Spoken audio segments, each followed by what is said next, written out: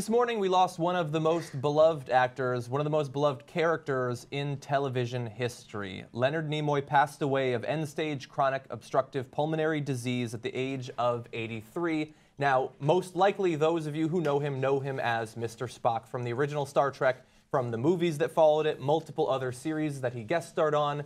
But he was also an accomplished playwright, poet, musician, director, including of some projects that you might not be familiar with. So we're going to quickly walk you through a few of the highlights of this great actor's career, and then we're going to share our own, sort of thoughts about the passing of this icon. From the age of 8, Leonard acted in local productions, winning parts at a community college where he performed through his high school years. In 1949, after taking a summer course at Boston College, he traveled to Hollywood, though it wasn't until 1951 that he landed small parts in 2 movies, Queen for a Day and Rhubarb.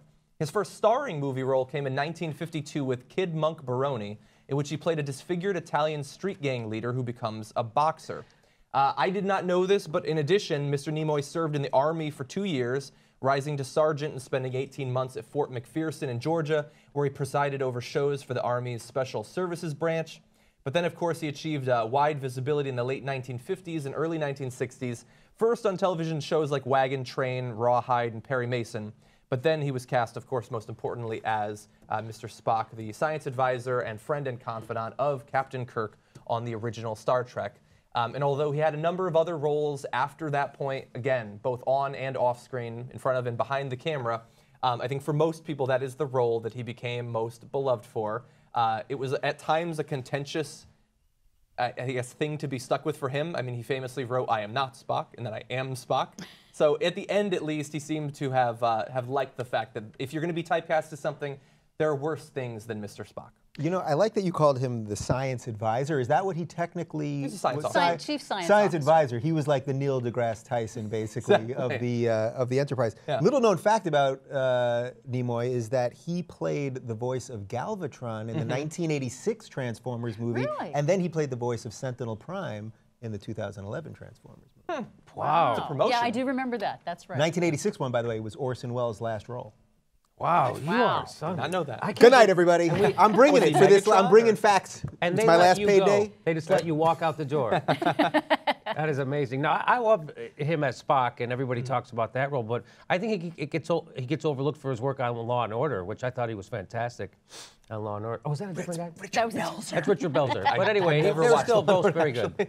Well, all that aside, though, he did have a huge cultural impact. I mean, he was part of one of the biggest, most, I think, culturally influential TV shows in TV history. So, maybe I'm a little overdone on that, but I also happen to be a Star Trek fan, so I followed it since I was a little kid when it came on after school. I don't know how many of you got to see it after school, but I got to see every single episode many times over, so I loved it. I thought it was an amazing TV show, and I think he did a great job, and I'm glad that he was able to come to peace with the character that sort of took over his life. Yeah, and while I was a huge Star Trek fan growing up, not really of the original series, actually. I was a fan of the others, but those would not have existed, or they would not have been what they were if not for characters like Spock. Like Star Trek, one of the most important sort of parts of it, and why I think it's so important in the history of television, is it's not just a space adventure. It's about social issues. It's about people.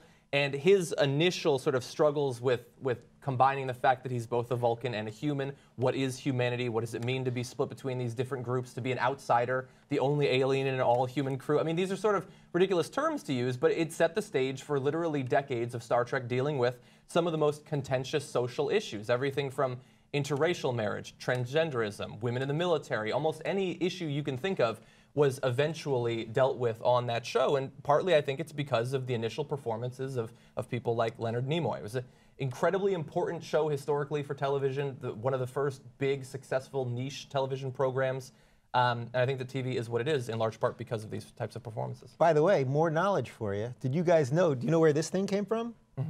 Do you know where it came from? I do. I read today. That he, well, Jimmy, do you know where it came from? Because I'm family show, Dave. It's the shocker. It's the shocker. So I guess in an episode of Star Trek, they sent him down to Vulcan to meet his Vulcan family members, and they were going to have him shake their hands, but then he was like, well, that's not something that they would do. They're from another planet. That's too human. went like this, and it stuck, and there you go. And what it was based on was he said it was based on, I guess, it's a Hebrew, and I don't know the name of it, but Maybe it's actually, is it this one? It's a specific oh, it's not thing this from exact his one? Hebrew. No, it's not that. He just adapted that so that he could. The character that's in the first Kohanic letter is of the name of God. it, but it's a greeting. Yes, exactly. No, he was not a real scientist. No, he was not. Well, that was one of the things that I read actor? about, was that, you know, he, in trying to deal with the way that the character sort of took over his life, and, you know, he had people come in, he said, you know, he said that he went to Caltech, which is, you know, California Polytechnic University here, where they do a lot of sciencey stuff, and that he said all of these PhD grad students were talking to him and you know, talking to him and saying, oh, okay, so my research is this, and I'm going to do this, and it's this, and he said, I have no idea what they're talking about, and they're going to do this and that, and so what do you think?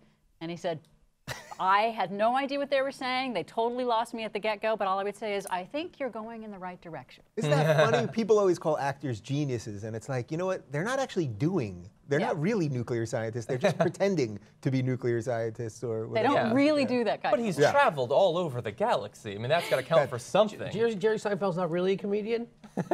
Well played. That's well awesome. played. Yeah, and so I also saw that, I mean, obviously anytime a major celebrity like this dies, you know, people are going to post their sort of condolences and their thoughts and everything. He's survived by a quite extensive family. I saw even President Obama put out a statement about how the sort of cold, emotional, but rational, logical character was very appealing to him growing up. Many have said that he sort of has elements of that in his own personality. And it was very similar for me. I mean, I sort of find that very appealing, the idea of caring about actual results, not allowing yourself to be sort of sidetracked by irrational emotions and things like that. I mean, no human can be exactly like that, but he even said later in his life that he started to recognize those characteristics in himself. And from everything that I've read about the people who've worked with him and have known him in both his professional life and in his personal life, in teaching and his poetry and his music, he's shown himself to be an incredibly kind, warm, very human man, ironically, considering he was half Vulcan.